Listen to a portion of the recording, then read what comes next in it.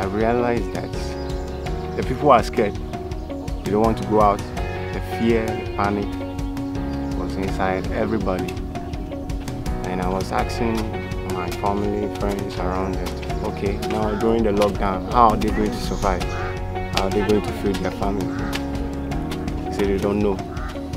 So I decided to come to the farm myself, start weeding, and they also follow the same procedure. And all of a sudden we decided to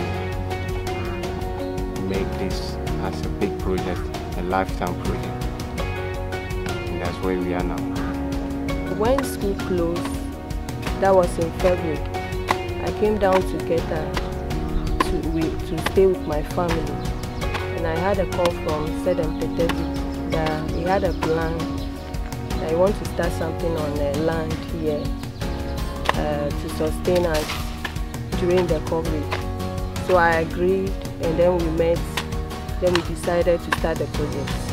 COVID-19 for a year, Sedla company for new cover, but I'm young while and number me dagbla. A young Tommy Pondulum.